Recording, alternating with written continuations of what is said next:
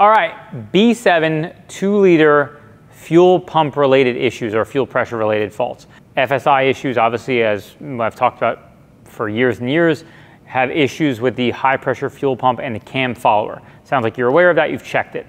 If you have previously had one of cam follower wear through, you could have damaged the cam lobe, and that's actually what needs to be replaced. Is the cam lobe is damaged, and that's why it's causing faults. So if somebody, maybe it wasn't you, maybe it was before you bought the car, had one rip all the way through, they just chucked a cam follower in it and sold the car, that definitely could be a reason why.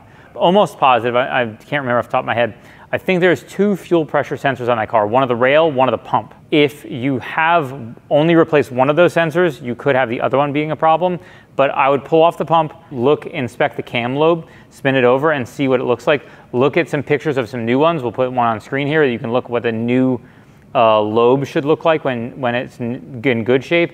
If yours is all chewed up, that's 100% gonna be a problem and could be the cause of the issue, which is why someone sold the car without fixing it, is because cams are expensive, the job is a big job, you have to get into timing, it's not ideal. So the only other thing that I would be concerned about is the quality of the parts used.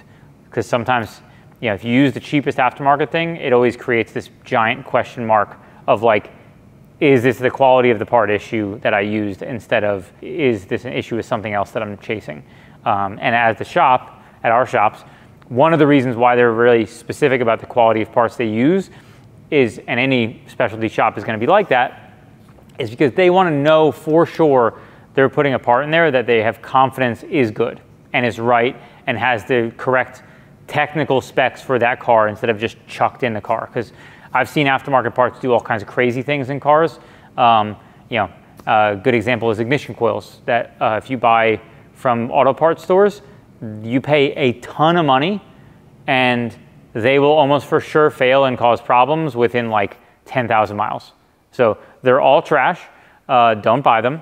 Buy quality ones from someone like us or anybody else. Things like brands like Bosch or Eldor or Hitachi or, you know, different brands like that. So hope that helps. If you need help looking up the parts for your car, shoot us an email. Again, Volkswagen Audi Parts, shop.com. We can help you find the parts you need for your car.